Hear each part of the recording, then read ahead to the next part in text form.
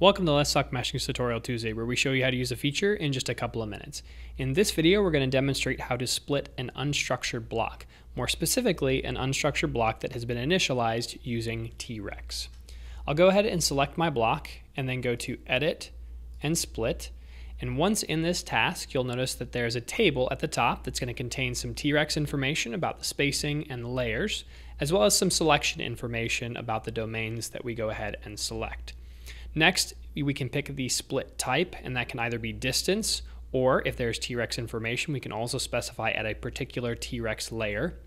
Next, we can select our target domains, followed by specifying a distance or layer information, and then whether or not we want to show a preview of the split operation. So in this particular case, I'm going to go ahead and click Begin to select my target domains. And because this block was initialized using T-Rex, we have what's known as the T-Rex front information, basically the collection of domains where these layers were advanced from.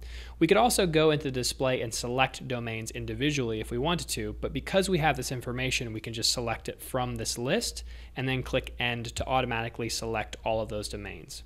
Now, once all of those domains are selected, we can then go again and pick the split type, whether that's distance or layer. In this particular case, I'm going to go ahead and split at a particular distance.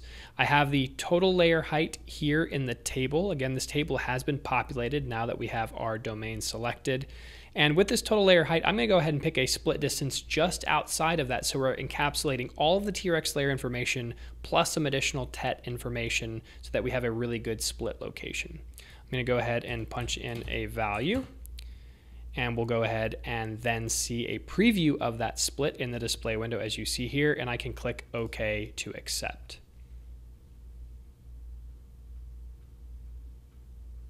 Now in the messages window, you'll notice that it has split one block into two entities, so I now have two blocks. I have my core block split a distance away from my front, as well as the outer block.